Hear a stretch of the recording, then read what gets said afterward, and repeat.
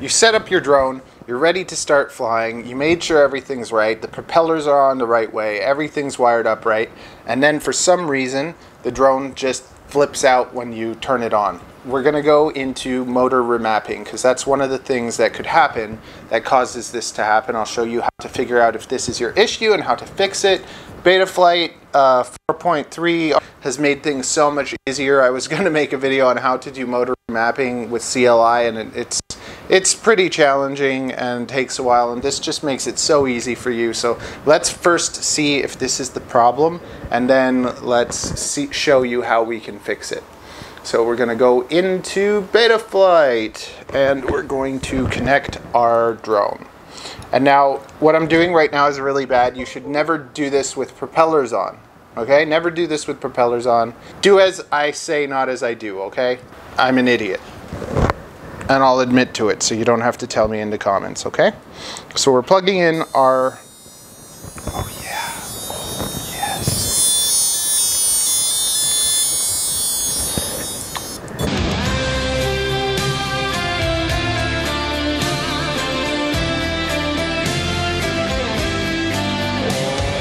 Do you want to know how your drone can sound like Top Gun? Sorry, I'm not going to tell you, just for me. But when flying drones, I think about Top Gun. I love Top Gun because it's just the spins, the flips, the turning and stuff. So what I think about FPV is it's very much like Top Gun. So now you're going to look at your motors tab. You're here at the motors tab, your thing's plugged in, you make sure that your motor direction is reversed or not reversed depending on which way your things are spinning. And then you gotta go, I understand the risks, and now what you're gonna do is you're gonna see over here that 1 is supposed to spin. So when you spin 1, this is the one that should spin, okay? Now watch what happens when I move propeller 1. That's not the right one. That one shouldn't be spinning, right? Now let's see, when I move number 2, it should be this one. Oh, that's totally wrong. No wonder our quad is flipping out. So now what we're going to do now is we're going to go back. We're going to say, I understand the risk. Turn that off. We're going to reorder motors, okay? They're all spinning in the right direction, but we need to reorder them. You say, I understand the risks, and then you start. And it just says, okay, so one of them is going to spin, and you're going to click on the circle for the one that's spinning.